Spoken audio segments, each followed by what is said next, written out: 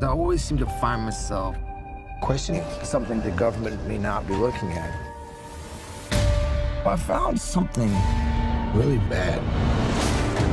Look around at the world. What do you see? A planet on the brink of collapse. Human beings are disposable. But man and symbiote combined. This is a new race, a new species. A higher life form. We cannot just hurt people. Look at my eyes, Eddie. The way I see it, we can do whatever we want. Eddie, cooperate. Guys, you do not want to do this, trust me.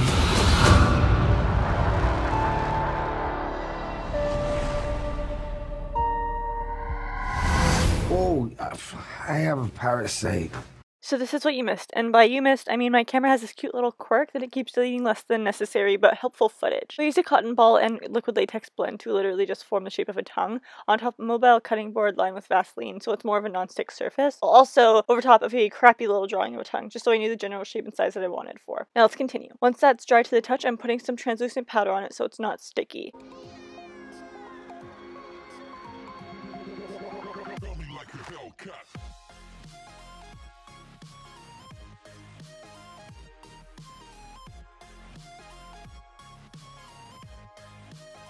Then mixing a red and white to make a custom pink. You could definitely use a pink acrylic paint if you have one, but I find this to be better as every time you dip into it, it's not going to be the same exact color, and that'll basically just give the tongue a little bit more dimension. You'll notice the shape of this tongue is a little bit like a roller coaster, like how it curves, etc. Well, that's because Venom's tongue slides in and out of his mouth a little like that. In a very dick-like way, apparently, says Elizabeth Banks. Obviously, we're painting both the front and the back, and as for the teeth, I've made a separate video in the past all about how to make creature teeth. I'll leave that linked in the down bar below. As for the body paint though, and yes, I do have a shirt on, I'm actually going to start with outlining where I want the mouth to be using my NYX Blue pencil and milk. It is very, very easy to take off and or blend out. And it's also white, so it's easy enough to cover when the time comes that I have to. This is the time to make mistakes though. Just be sure the tongue prosthetic you're using fits in the mouth shape you're creating. When you want the shape you want, it's time for some liquid latex. Basically, all I'm going to be doing is putting a liquid latex outline on and around the line of the jumbo pencil that we just put down, adding a rolled out cotton ball over it, and then adding more liquid latex onto it, and then repeat that until you've got the depth that you want to have, to your discretion.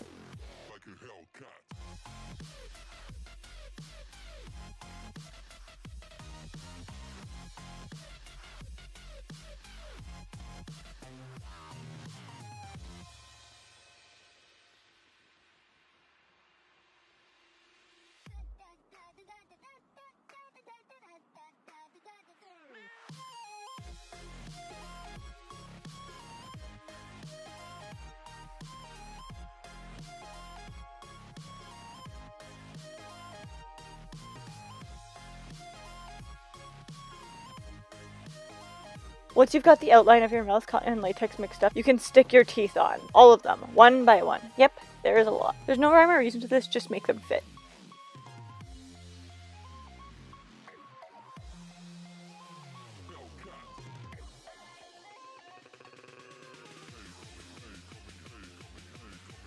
Then I'm putting another round of liquid latex and cotton over them and blending that into my skin, again, to secure them further.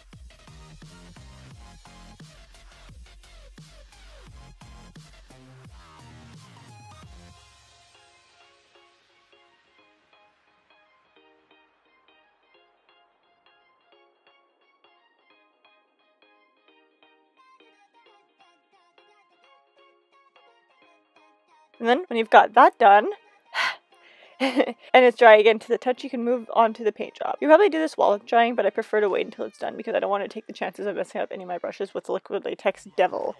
Again, with the jumbo eye pencil, I'm making a freehand stencil of a spider. This isn't super accurate to the newest Venom, but it's a twist that I did want to add in to make it more of a recreation, let's mix the two together kind of thing.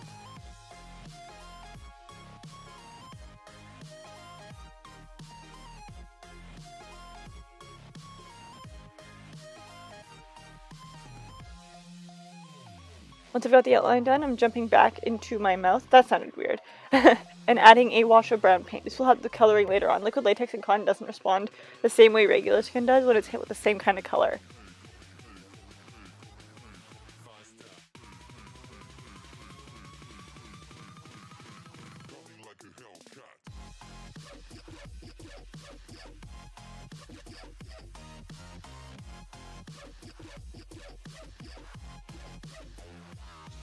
And while that's drying, I'm going to be filling in the majority of black with both a thicker brush and a thin one for the detailing, as I do with the white. Same exact process, just different colors that are very, very different in contrast.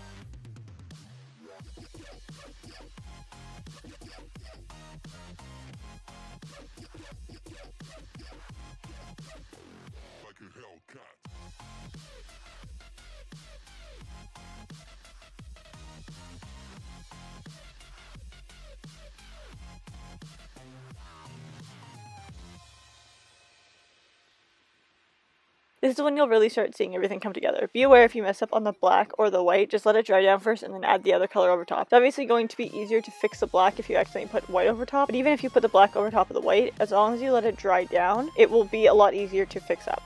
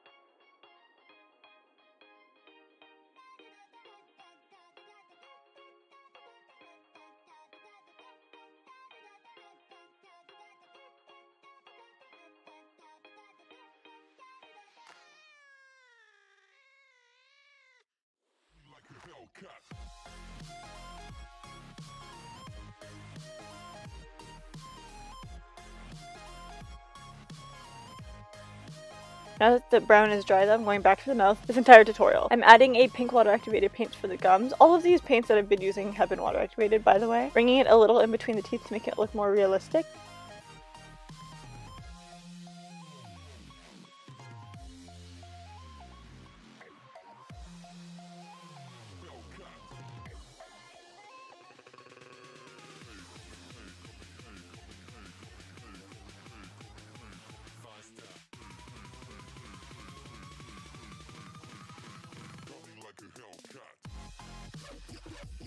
And then adding more black around that to better blend it. And then I went straight for my eye with the white. This is an effort to make my eyes look like, well, his, without a prosthetic because this video is so long as it is. Basically just be super light-handed with this, and the less than perfect the better.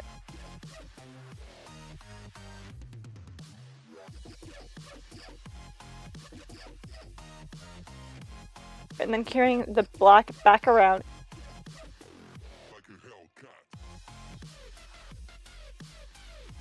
and around, down the other side of me. We're being taken over. What do you expect?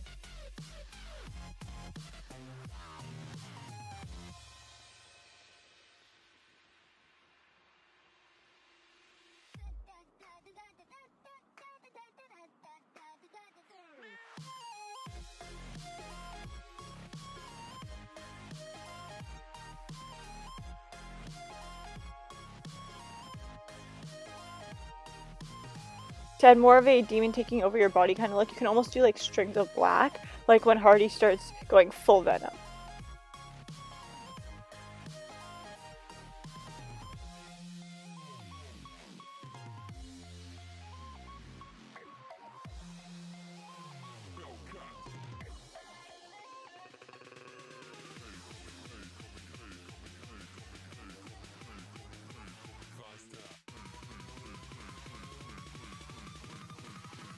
And adding the black inside my mouth, obviously, to make it look more like a mouth. He definitely is enough of a mouth breather.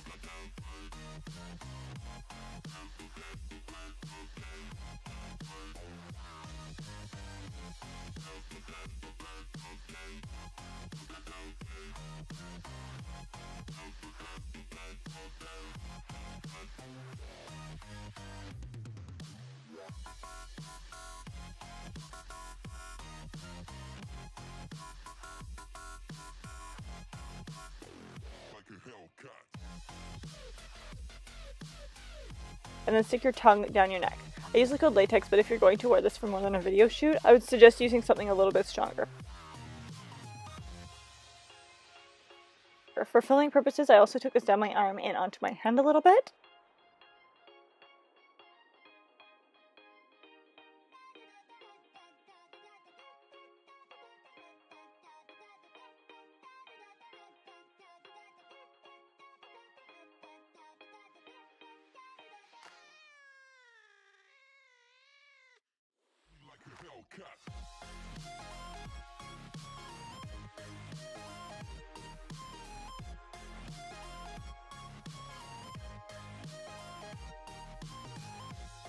Now for the slime. Well, in this case, the spit. The neon ass spit. That sounded far worse than needed to. Okay, this is purely a gelatin mixture with some food coloring added, nothing special. Just drip it down your creature teeth that you've made.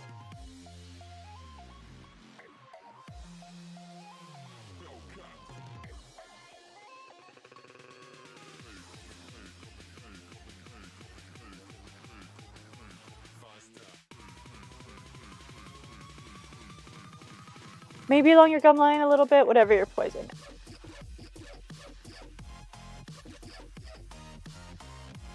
Add a blonde wig, and now the bitch is gingerbread. Hope you enjoyed.